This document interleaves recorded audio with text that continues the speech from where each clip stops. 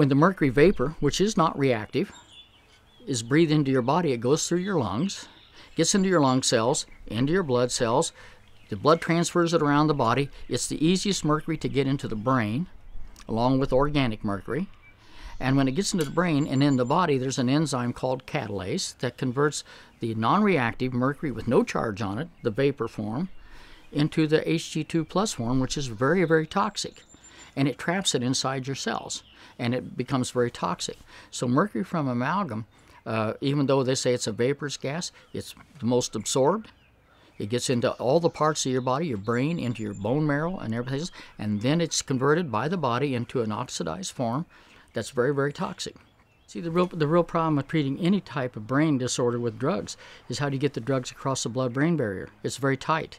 It doesn't allow easy transport of materials. You do that to protect the brain because it's the essential part of our body that keeps us alive, tells us when to run, when to hide, etc. So the blood-brain barrier is very impermeable to almost everything.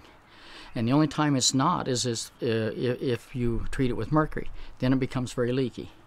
And then toxins and other things can get into the brain because mercury is a vaporous gas. It's very small, penetrates the blood-brain barrier without any trouble at all.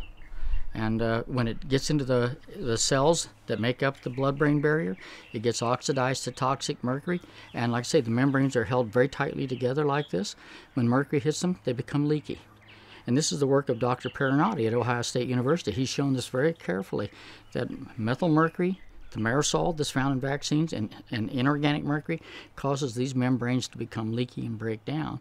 And this is what we see in a lot of disease states: cardiovascular disease with regard to the arteries, and Alzheimer's disease with regard to the blood-brain barrier.